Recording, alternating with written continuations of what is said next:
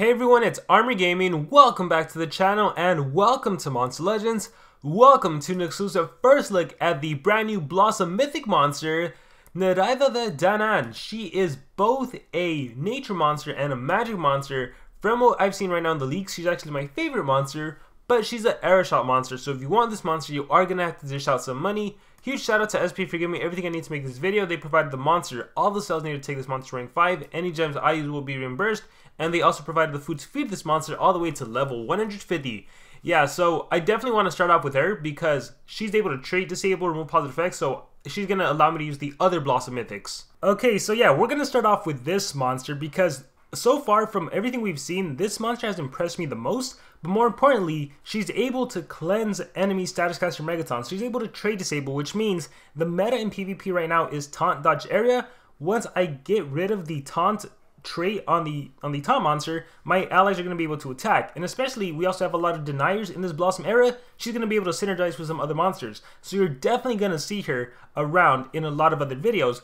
But she's also the arrow shot monster, so hopefully this figures out whether or not you actually want to spend money on this monster. So let's start off with her info. So evolving trait. Yeah, she actually has 5 traits. So I'll be honest, the immune to daze and the immune to blind, I'm not a big fan of it. She's more of a supportive monster. She has cleansing skills. I think she can heal too. It doesn't really matter if she was blind or dazed, considering you are doing a skill that helps your allies. Now, if accuracy reduction would have prevented you from maybe landing a cleanse on your team, then this would be useful. But honestly, her rank 0 and rank 1 trait, they're almost irrelevant to me.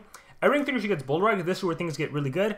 As you all know, when a monster has Bulwark, it is really hard to land Denial on them. 50% of the time they block negative effects, which includes Tortures and Denial. So even if the enemy tries to possess, hey, maybe you're saved. You get a status caster Poison, which is really good. That reduces damage output by 20% from the enemy monsters. And then considering you have beasts in the game, you have other monsters that do random tortures, you could potentially start off with a lot of random dots, well, guaranteed poison, and some random dots against the enemy. Now, of course, if there's a Megaton monster, the Megaton monster will absorb it. And also, if you're using the Nature Beast a lot for offense, well, the Nature Beast does poison, so this kind of is just redundant. You have an area torch immunity, which is super valuable. This blocks the dot effects.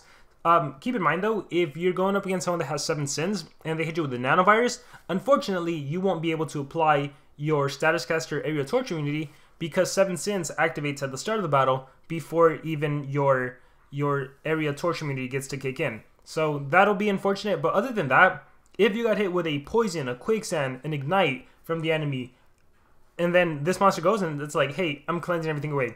So I really love the Bulwark and I really love the area torch immunity. The poison's good too. I don't really care for the blind and daze traits. But yeah, she is, so far of the new monsters, she's the first to have 5 traits. Let's see. NEREDIA has been one of the Forest Key ambassadors. She can speak the language of monsters, fairies, plants, and spirits easily and always make sure everyone's voice gets heard. So now that a new era has blossomed in the Cardinal Forest, this beloved fairy has been reborn into a mythic creature. And by the way, when I say her name, I'm going to be changing between like English and Spanish. Sometimes I'll say it completely wrong. So yeah, she is a nature and magic monster. Let's take a look at her skills. Let's change skills. Alright, actually, sorry, we need to compare her stats to the other monsters in the game, so let me pull that up. So right now I'm categorized by the highest life stats, and the main monster is going to be categorized in green now. And if you saw the Mr. Beast video, you would know that I messed up on Silex, so right now I don't have stats for him, but we're going to compare him to everyone else, and we also have the Doomsday monster. So she's quite tanky.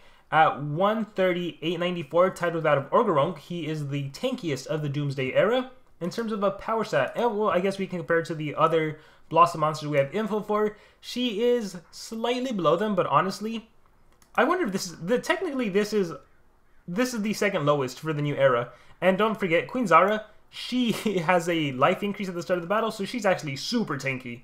But yeah, so technically squishy for the Blossom era, but really not really. We're still going to be using Corrupteds and Metro monsters and Doomsday Mythics, even with this new era of Blossoms. Honestly, right now it feels like she might be the only one that's used, just based on what we've seen. Power stat, she actually packs a punch. 10,736, titled out of Bionic, the YouTuber monster. Only slightly a few less points than Elvira Demon Slayer, the Lord Inheritor Killer, and Shiv, the exclusive Bounty Out monster. My goodness. My goodness. So yeah, for a non-attacker, she packs a punch. And in terms of a speed stat, she's quite fast, slightly less than Mr. Beast Eco, titled that of Golemnoid, Uriel the Divine, Emerus, Yeah, so those 3 monsters. So pretty good stats all across the board, I would say. Alright, now we can look at skills. So Fairy Deity deals moderate nature damage, applies poison, spammable poison skill. Magical Treasures applies torture immunities to allies and life regen to allies. I love this because it is 0 stamina, 0 cooldown. The one thing that could have made it better is if it was torture immunity, life regen, and stamina regen. But nope, SP stopped at the life regen. So again, if you have a lot of dots, and considering you take on 7 sins a lot, and 7 sins, by the way, also drains your stamina, it's a great way to protect your team and constantly be cleansing torture from them, and you can also recover life, so any damage you took from the dot, you can recover that life. Again, assuming you don't get hit with the nanovirus from 7 sins. Alright, we have Lull's Blessing. Removes negative effects and applies life regen to one ally, gives 1 extra turn. Amazing skill. Love the skill right here. 26 stamina, that is very low on a 2-turn cooldown. So there's so many ways to use this skill. If your main attacker was denied, hey, cleanse denial, now you're able to attack. If your monster was about to die because of torture, cleanse, now they're able to attack. So this is amazing. By the way, spoiler, this monster can also hold a staff relic, so you can also recover stamina from the monster. So that when they go, they're cleansed, they have life regen, they have stamina, they recover the stamina, they're able to attack. Master Breast deals moderate nature damage and applies Trait Disable, Poison 2, but Trait Disable, amazing on a 1-turn cooldown, guys. On a 1-turn cooldown. That's crazy. That is insane. Love this skill. Alright. The Spear of Law removes positive effects on 1 extra turn. Another amazing skill. Doesn't deal any damage, so you don't gotta worry about triggering 7 sins, right? Especially when you're taking on Clash and Sparkus and those top monsters that run 7 sins. Nope, I'm just gonna cleanse your MT away, and then I'm gonna Trait Disable. That will trigger 7 sins, but that's fine, because now your attacker is able to attack the main threat. So this is gonna be really good. So you have a Purr. Where's the Purr? You have a, no, sorry, this is the Cleanse ET, and then this is a Remove Positive Effects. So yeah, we're gonna see this monster in action. You have an AoE Trait Disable that also does poison. For PvP meta, I'm not a big fan of this, just because it's a lot of taunt dodge area, but if for war, this is a skill you're definitely gonna utilize. If you're facing a Status Caster Mega Taunt monster and 2 monsters that don't have dodge area, you're literally going to be able to do Sphere to get rid of MT, right? Status Caster MT, and then you do Cauldron to get rid of everyone's trait, and then you can follow up with a Deny, or you can follow up with a strong AoE. Maybe your attacker's buffed and does a strong AoE, like, oh my gosh, you can go back to doing Spec and Absolute Zero everyone. Like, there's so many combos this opens up, more so for war than for PvP. Let's see. We have Laya Fail, removes negative effects from and applies torture immunity. So this is a better version of Magical Treasures. Obviously, the huge difference is 42 stamina cost to 0 and spammable to not spammable. But the reason this is better is because you cleanse negative effects first, then you apply torture immunity, and you heal by 30%. So even if you attacked into 7 sins and all 3 of your monsters have nanovirus, Magical Treasures, you can't apply the torture immunity, so you can't cleanse the 7 sins. With this skill though, you would cleanse nanovirus first, then torture immunity, and then you're good to go. So then you can keep attacking. Like maybe you have an ET monster like Shiv, and now she can attack into 7 sins, and you just exhaust 7 sins. Like, this is a great skill. And then you have a skill that deals moderate nature damage, removes positive effects, and 50% chance of possession. I don't like that it has a 50% chance to possess. I guess if you partner up with someone that increases their accuracy, it'll be better. The way I see this, it's just a positive effect removal. It's a Purr. It's not really a possession. Most of the time, possession won't land, especially when you're going up against monsters that have hardened, tough, and especially bulwark. So I'm iffy on this skill. I think it might still be worth running, but I don't know. We gotta see. The main skill is, where is it? Maybe there won't even be room for it. The main skill is the Purr, and then the negative effect removal, positive effect removal. So Spear and Blessing, these are your 2 main skills. I'm going to say single Trait Disable once again for PvP purposes, not AoE, and you'll see why once I do battles. Where is it? Trait Disable, there we go. So Master, the single trait on 1 turn cooldown, and then we're doing the team one. The one situation, let's see, the time you might go Magical Treasures is if you really find yourself going up against CDA monsters and everything like that, but right now that's not an issue. So yeah, I'm foregoing the AoE Trait Disable, and I'm foregoing the single 50% chance to possess, even though potentially could be useful. It might come in clutch sometimes. But this is the main skill set for this monster. In terms of relics, look at that. She can recover stamina for the whole entire team. Actually, this is one situation where instead of that one, if you have this one, after damaging with the skill, removes stamina from damaged enemies and gives to the wearer when the turn ends. Oh, not Sigrid Staff, sorry. Where's the... Oh, shoot. I don't have the other one. Tier... This one. Only owned, only missing. This one. Equal areas. When the turn starts, of any ally stamina. So if you can have an equal area staff, that increases anyone's stamina. That'll be useful. And after damaging with skill... No. If you could have this one or Cane of Atlantis, it might work out better, once again, because you want to be able to... recover your next monster's stamina. Whereas this one will only trigger if you, the wearer, are below the 50% stamina mark. So I'm actually going to go Cane of Atlantis. Yeah, because I don't have the other one. And then we're going to go Revival. I mean, straightforward. You revive. If you die, you come back. That's one of the things that makes you even better. And then...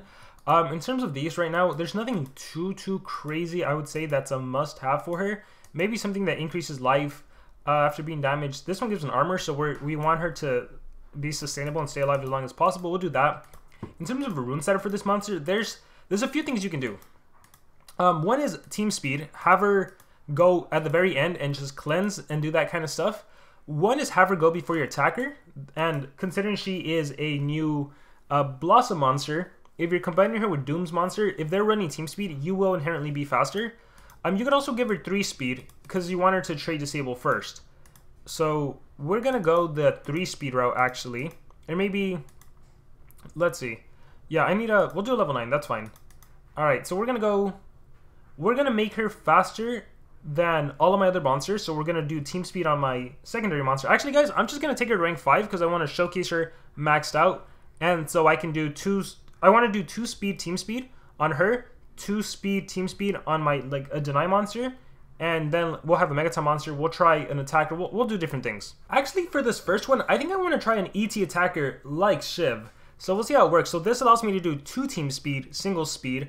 Again, the main thing is I want to be able to remove positive effects, especially if they have an evasion.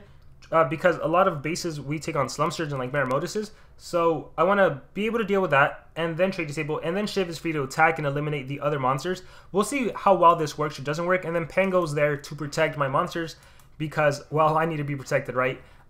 So let's see how this works out. By the way, for those of you new to the channel, since I am using monsters that SP gave me, I'm not allowed to win the battles. That would be unfair to win with monsters that haven't even yet been released. So if it comes to it, I'm just going to exit out. Let's click fight. They have a Volt. This might get annoying. Okay, so perfect. So this is a good showcase right here. She is going to allow you to do things like this. We have a status caster MT, so we're going to remove positive effects. Boom, done. Next, you are going to go ahead and do the trade disable. Notice if I had the team trade disable, dodge area, so it wouldn't work. This is why I'm really thinking the single trade disable is more valuable. So, simple trade disable, and then your denier can go and deny, or your attack can go and attack. It's really up to you at this point. The important thing is now I can kill the main threat, which is Volt, right here. So, let's see. Chosen Prey, 89, 111, and then this would obviously kill. So we are going to make him weak to magic attacks. Dead. Alright. Pain, Deadly Aim. I wonder if I can do Pain. Okay, cool. So we're gonna actually double damage. We're going to kill Uriel. He's also a threat, right? Because he can bring back Volt. And then we'll kill him again with Chosen Prey, and then we'll kill Volt. And there. That's what she allows you to do. This is the kind of stuff this monster allows you to do, which is why I am really considering purchasing her, especially for the first week when there's not going to be other monsters using Rank Up Survival Dungeon. I can just start investing in her and ranking her up. I don't want to buy her at rank 3 or rank 5, so I would have to get her unranked. And I want to say it's $30 for a monster, which is so steep considering the Golden Legends Pass offers the best value. 20 bucks and you get a rank 3 monster and a bunch of rewards for the whole month. But I might consider it. Alright, here is a good showcase. Really good showcase where we can, where Slumster always does evasion. In this case, I need a cleanse though. Another good reason, if the enemy is doing demonic pack, why you want something like her to run this skill, because I can actually remove the negative effects first, right? In this case, watch what I'm going to do though. I'm actually going to do Blessing to remove it from my Shiv. I don't care if I die. I have Revival. I'm going to remove positive effects right here, and then I'm going to trade disable. So I'm going to lose her. That's fine with me. She'll come back to life thanks to her Revival essence. Look at that. She's back to life, and now I'm free and able to kill Uriel.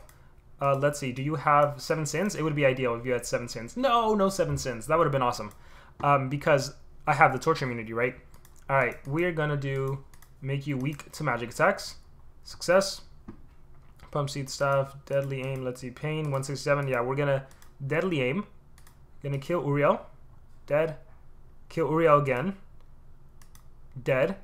And now we can go for Maramotus. And just like that. This is the kind of stuff she allows you to do. This is why I really enjoy her. She's almost like a Qiao Long, but she works really well. So far, the era hasn't impressed me, with the exception of her. I think amazing. And look, now I can heal. Now I can remove. Here's a blessing. Here's a removal. Let's remove your positive effects. Let's trade disable over here now. So now I've trade disabled him again. So now I can attack Slumster. So now Slumster is going to die. Maramotus is not a threat. So we just got to kill Slumster. Boom. There. Just like that. So she's winning battles. Like, just by being able to trade disable. So she works really well with a Megaton and a ET attacker like you're seeing here. Even if the enemy has anticipation, like maybe one turn you trade disable, next turn you cycle and then trade disable. Hopefully we run into the... Oh, Poseidon, yeah, perfect. Artifact monster, perfect. Alright, so I don't care for the poison. Oh, there's a torture immunity, right? I just got hit with the poison beast. Doesn't matter. Torture immunity, we're going to go straight into... We don't need to do anything else. So we're going to go straight into the trade disable. Here's a good example, though, of where the AoE trade disable would have been better. Because I could have gotten rid of the torture immunity, I could have gotten rid of the artifact, but nope, we want to deal with Poseidonia. So single trade disable, and now we're free to kill her. So vulnerable, and then we'll just cycle into the trade disable next turn and kill someone else. Deadly aim, we'll do pain. Alright, we'll double damage. And we will... we just want to go for you. We want to finish you off. Boiling. Would you die? You probably would die, but we're just going to pain regardless. And death mark. Now let's go for you. Boom. I might lose a... Yeah, I'm going to lose Pango for sure. But that is fine. Rotten berries. That is all fine. Alright, so what are we going to do? Well, let's get rid of this. Blessing, I don't need to do it. It just allows me to cycle, and I don't need to do this either. Let me check what they have. Nothing. Slumster's trap. Nothing. So...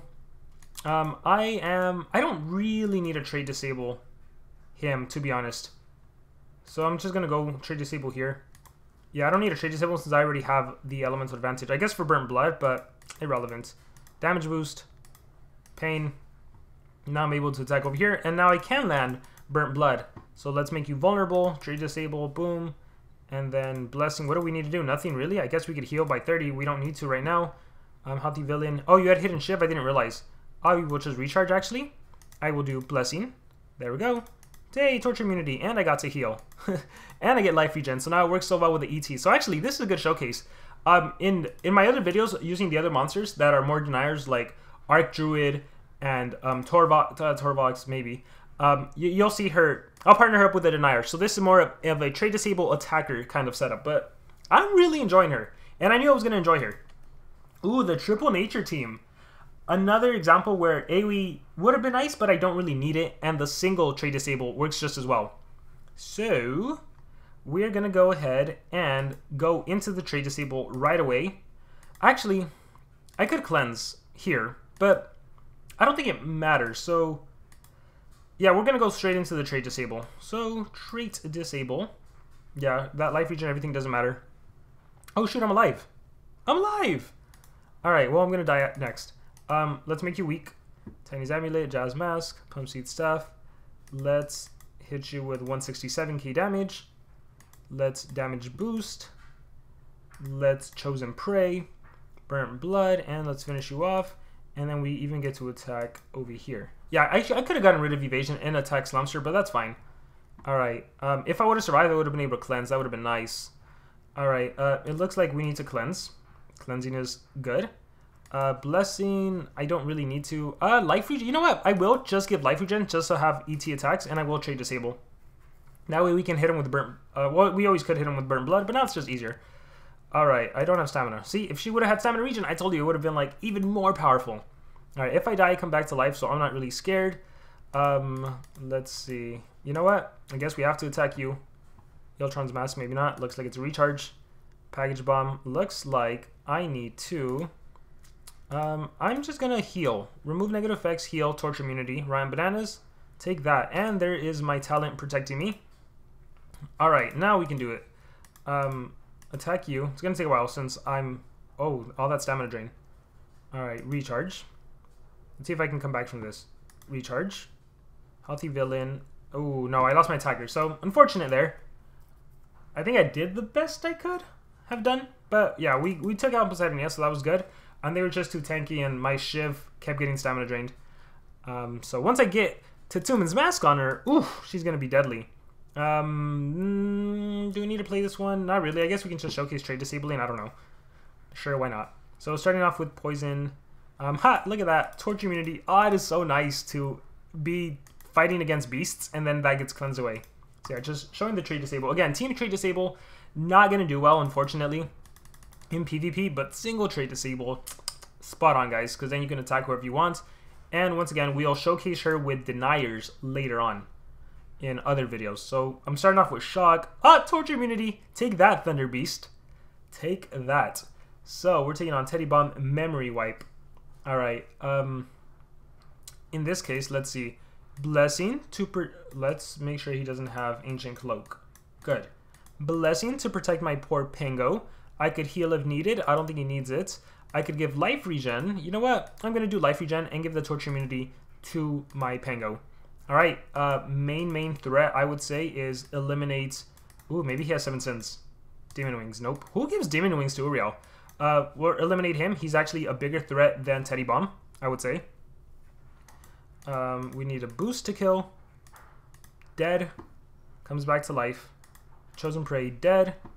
And let's even kill Raris, funny enough. And watch, he can hit me with his AoE dots. He didn't. I was hoping he would, and then the torture immunity. But look, cleanse that away. Cleanse this stun. Trade disable you for fun. Yeah, guys, the more I use her, I think I'm going to have to purchase her. She's the best monster of the Blossom era so far. Okay, we'll end with this attack, but I hope you guys enjoyed seeing her with an ET and an MT. Fantastic stuff, guys. Fantastic stuff. Oh, look, there's the death countdown again. And look, here's the Status Caster MT. Divine Energy. So, once again, I don't care about if I die because I can come back to life. So we'll Blessing, protect my ET monster. We'll cleanse MT. So MT's gone, and then we trade disable. So now trade disable's gone. I'm free to attack Teddy Bomb, who's probably the biggest threat. Raris is not that big of a threat, but I'll probably be able to kill Raris too. So now that I've dealt with Garnixel, here's the guard down. Oh, sorry, guard down. Vulnerable, it didn't land. Pain, we'll do Pain. Burnt Blood kicks in. Ooh, he's as good as dead. Deadly Aim. And then Chosen. Boom. Burnt Blood. Yeah, so he's as good as dead. Pain. But just to be... sometimes... No, you have so many stuff on you. We'll go for Garnixel now. Maybe with Burnt Blood, we'll kill Garnixel. Oh, I got Simon Drained. Should have done my strong attack. We're good. Dead Memories. Flashbang. Oh, they killed my... No, they killed my monster. Alright, let's see. And he is dead with dots. Yeah, he's dead with dots. And then I'm free to attack. Chosen. I think we're just gonna damage boost. And OTK. Can anything else kill? Yeah, everything can kill. Pain Trial. And yeah, we'll exit out because I don't want to continue risk. I think I had damage mirror. If Varus attacks me, he'll reflect damage. So we're good there. So everyone, with that being said, this has been an exclusive first look at NEREDIA. She is a fantastic monster. Right now, this is honestly not doing much. But it's going to be a matter of time before we get something really, really good. So she's only going to get better, I think. I think her skill set with the 2 ETs, with the trade disable, with the cleansing, with the torch immunity, I think her skill set is going to make her last in the meta. Funny enough. And again, war, she's a beast. PvP, it depends. If the enemy is using a lot of anticipation, like if people are using Elf, oh, she's going to run into some trouble. But you have single trade disable still, so maybe it's still possible. Like, imagine a situation in which the enemy is not using a Pangoliath, but they're using like a not a Meremotus. Let's say, gosh, who should I use? No, let's say the enemy's using a Meremotus and a Elf and maybe Uriel. Like, you are going to be able to get rid of the enemy Status Caster empty, and then you'll trigger the extra turn on Elf. Maybe she one-shots you, but then you res. And then you do the AoE trade disable, so you've gotten rid of anticipation on Elf, and you've gotten rid of the taunt on Meremotus. Now the problem becomes a third monster. If it's Uriel and it does Catholicon, well then it cleanses, and then they have their anticipation trait again and the taunt trait. But typically the AI won't do Catholicon on turn 1, it'll do like Nimbus and remove positive effects from your team, so you're able to play around it, but she has potential, and again, as we get more Blossom talents, she'll probably become even better. So if you don't mind spending money on the game, again, it's a hard sell because it's so much money for one monster. But if you don't mind it, I would say she's a phenomenal monster, guys. But that's it for my exclusive first look on her. Let me know what you guys think about it in the comments below, and will you be purchasing her? Also let me know in the comments below. Thank you very much, and remember to subscribe.